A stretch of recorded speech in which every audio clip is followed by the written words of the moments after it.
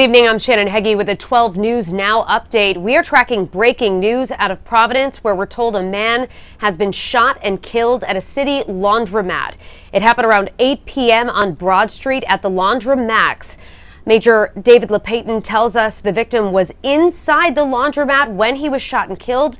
He was taken to Rhode Island Hospital with those injuries and was pronounced dead at the hospital. Again, this was on Broad Street around 8 p.m. We're told this is the city's 21st homicide of the year.